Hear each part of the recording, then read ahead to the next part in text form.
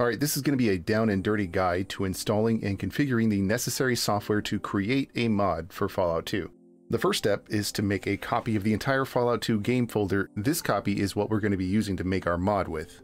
If you have a Steam version like I do, right-click the game listing in your library, go to Manage, and select Browse Local Files. Go up one directory from here, right-click your Fallout 2 file, and go to Copy. At this point, make a new empty folder. This folder is where we're going to install all of our Fallout 2 mod stuff. I created one on my D drive. You can create one wherever you feel works best for you. Inside this folder, after selecting copy on our Fallout 2 game directory, right-click and go to Paste. This will create a copy of Fallout 2 inside our Fallout 2 mod folder. This is the copy of the game we're going to be using to make our mod with. The next step is to download and install all the software necessary to make a Fallout 2 mod. There are 4 basic programs you'll need that I know of: the BIS mapper, also known as the Black Isle Studios mapper, the Fallout Proto Manager, the Fallout 2 DAT Explorer, and the Fallout sFall script editor. This last one is the newest version of sFall. It's optional, but I recommend it if you want to take advantage of some of the more advanced scripting options available in the updates. Let's start with the mapper. Installation for the BIS Fallout 2 mapper is very simple. Open the archive and extract the contents to your mod folder. Once it finishes extracting, you're done with the install. Configuration is a little bit more daunting though. Once you've extracted the archive, open the install folder, then open the BIS mapper folder, and if you try to run the mapper with incorrect or missing config settings, an error will pop up telling you it couldn't find load text fonts. To fix this error, find the mapper2.cfg file, right-click and edit it with a text editor. Scroll down to the bottom and you'll find 4 settings that are left blank: Critter Patches, Critter DAT, Master Patches, and Master DAT. Each of these are asking for the paths to the critter.dat or master.dat files and their related patches found in the root game folder. To find these files, go to the copy of Fallout 2 that you just created, open it up, and at the top here you'll find critter.dat, and if you scroll down a little bit you'll see master.dat. Just copy the path structure from the file browser to critter_dat here and add at the end /critter.dat.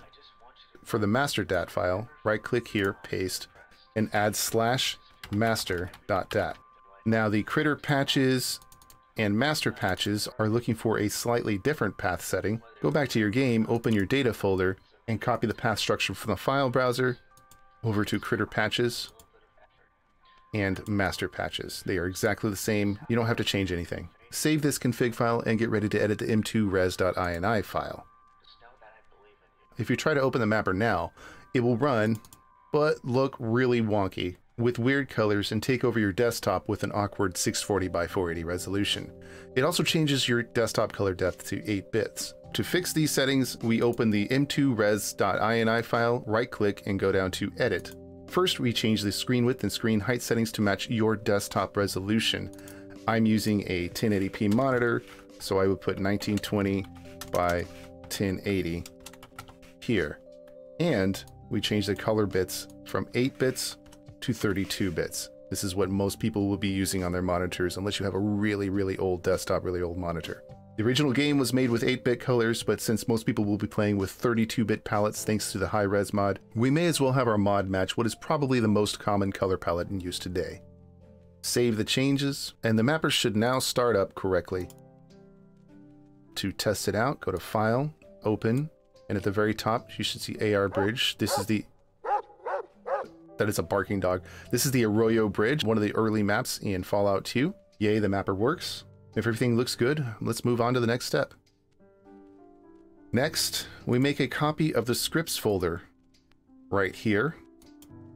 Go back to your Fallout 2 mod folder, right-click, and paste here. This is the scripts folder we will be using for references as we create new in-game scripts and sequences for our mod for Fallout 2. Finally, go back into the mapper folder and make a shortcut of the mapper2.exe program. Then copy or move that shortcut to a spot where you can easily find it. I'm going to place all of my shortcuts on the desktop for now. You can put them in a folder or on the taskbar as you like. Just be aware that you're going to have about a dozen shortcuts when we're done. Congratulations, the mapper is now fully installed. Next up, we have the Fallout Proto Manager. Just like the mapper, extract the contents of the archive to your Fallout 2 mod folder. When that's finished, open the install folder and run the Proto Manager executable. On first run, the configuration settings menu should pop up asking you for the path to the game folder. Open the browse button for the game folder. Find your mod folder, then the folder for the copy of Fallout 2 you made earlier. Click OK. The mod folder location will be automatically filled in, and you can click OK again. This is the Proto Manager. If you take a look at it, you can actually edit some of the settings on many of the items and many of the critters in the game. You can also duplicate items and critters and even create new ones, provided you have the tools to create the art and animations that you'll need. One important note, if you set the game folder incorrectly the first time, you'll have to change both the game folder and the mod folder because the mod folder setting doesn't auto-correct itself for some reason. Congratulations, the Fallout Proto Manager is now fully installed. One last step I always like to do, right-click on it, create shortcut, and then move or copy that shortcut to a spot where you can get to easily. Next, let's install the Fallout 2 DAT Explorer. This one's probably the easiest. Just open the archive and extract the contents to your mod folder. There is no setup involved to it. There isn't any configuration. If you run the program, it will ask you if you want to open or create a new DAT file. Selecting Open will take you to an Explorer window where you can find the copy of Fallout 2 you just made, and select the critter.dat or master.dat files inside. For now, just open the master.dat file. This program allows you to extract the contents of these compressed game files for either editing or review.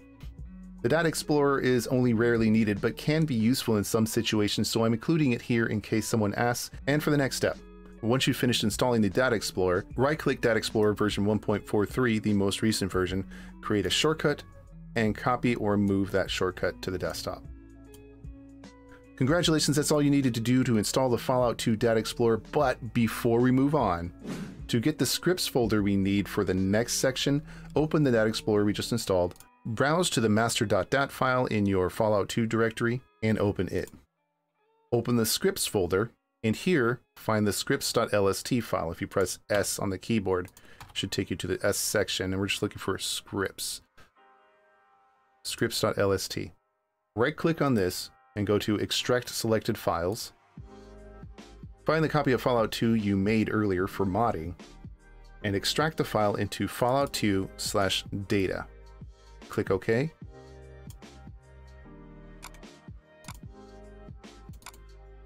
This should create a new scripts folder we're going to need later and give us a copy of the scripts.lst file needed for the scripter. Finally, back in the DAT Explorer, go back up one level and find and open the data folder. Here we're going to extract all the text files in this folder. Right-click, go to View, and select List View to make it easier to find them, and highlight all of the text files that are here and the vault13.game file. Right-click, go down to Extract Selected Files to, find the copy of Fallout 2 you made again, and find the data folder one more time, and select OK. If everything worked correctly, you should have a scripts folder with scripts.lst in it in your Fallout 2/data folder, and another data folder inside that with all the files you just extracted here. Congratulations, that's all the setup we needed to do. We're now ready to install the scripting program. The last program, and probably the most important, is the sFall script editor. Just like the others, extract the contents of this archive to your Fallout 2 mod folder. Unlike the others, you have to run the executable you just finished extracting to finish the install. By default, the script editor will be installed directly into the folder you copied the executable to, which in this case is the Fallout 2 mod folder that we created earlier. Click Next. This will add an entry to your start menu if you like one. I'm going to create my own special shortcuts just to keep everything organized. Feel free to install this to your start menu if you would like. Click Next, click Install, and it's a pretty quick install, and now we're ready to run the editor. Now we can delete the installer. It's archived here if you want to reinstall it later. And once it's finished installing, open the script editor folder and run the program. On first run, a settings menu will pop up, but if this isn't the first time the program has been run, you can select Options and go down to Settings to get the same menu to pop up here. Uncheck the box marked Don't Use Compiling Path. and change the output scripts folder by clicking the little icon that says change folder right there.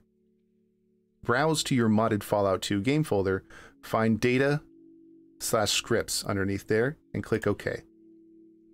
This will set our copy of Fallout 2 as the default location to compile scripts to in the editor, making it much easier to test scripts in-game.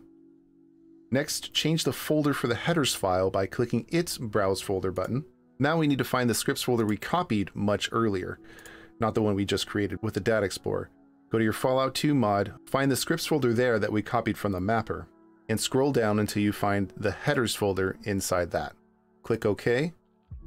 The location of the scripts.h file should be automatically filled in. Congratulations, the sFall script editor is now installed and ready to run. Once you're finished installing the sFall script editor, right-click it, go down to Create Shortcut, and copy or move that shortcut to wherever it is you're organizing your shortcuts at. Oh man, you thought we were done there? Not yet. Now we have to make a bunch of shortcuts to game files we'll need to edit as we make new stuff for our mod. Start by opening the scripts folder we copied from the mapper earlier and find the headers folder located inside that. And here, find command.h. The quickest way for me to do this is to right-click the file we're going to make a shortcut to, come over here, and create a shortcut right here on the desktop. If you want to create a shortcut in the folder and copy move it like we were doing earlier, that's just fine too. Either way, we're just going to make shortcuts to a bunch of these files here. So the first one is command.h. Next, find creatorpid.h, which is right here. Create a shortcut for this one. Next, find define.h. Create a shortcut for define.h here. Next, find global.h. Scroll down a little bit. Global.h. Right-click and create a shortcut here. And finally, in this folder, find scripts.h, which is all the way down in the S section. Scripts.h. Right-click and create a shortcut here. Okay, we're not done yet. Remember that scripts.lst we extracted from the master.dat earlier? Open the Fallout 2 game you're going to mod. Go to Data. Go to your scripts folder here and make a shortcut of the scripts.lst file in your shortcut folder. Finally, we do the same thing to the vault13.game file we extracted earlier, which should be found in the Fallout 2/data/data folder. Right click and create a shortcut here. Congratulations, you should be able to start making a mod now. One final thing you should probably do if you really want to make an impressive mod, update the version of sFall installed with your copy of Fallout 2.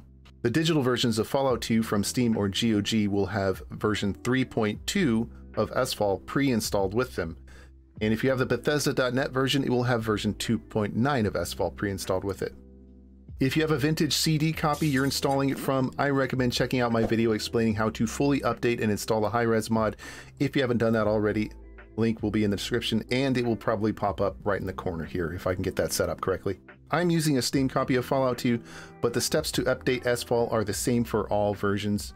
Download the latest version of sFall, link in the description. As of this recording, the most recent version is sFall version 4.2.6.